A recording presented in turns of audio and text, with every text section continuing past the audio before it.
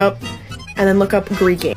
But I'm going to talk about digital lettering, which is what most people do nowadays. Most digital lettering takes place in Adobe Illustrator. I can actually show you guys my lettering template if you want, and like how to set one up in Adobe Illustrator, because it's pretty straightforward. You just have to know the right numbers because of the trim and the bleed and like the size of most comic books. But any program that is like similar enough to Adobe Illustrator, I would also recommend. Anything that has the same capabilities but is maybe open source and not like $400 million fucking dollars, like I would recommend not using Adobe Illustrator if you can, but most people use Adobe. Now, when you're lettering, you really have to keep in mind like the composition on the page and making sure the composition in each panel still flows well while adding the necessary text, captions, sound effects, etc, etc, etc. So like that means making use of a lot of dead space, making sure that when you're reading the panels and the page, it still flows from left to right if you're lettering a Western comic book, or lettering a book for a place that reads from left to right.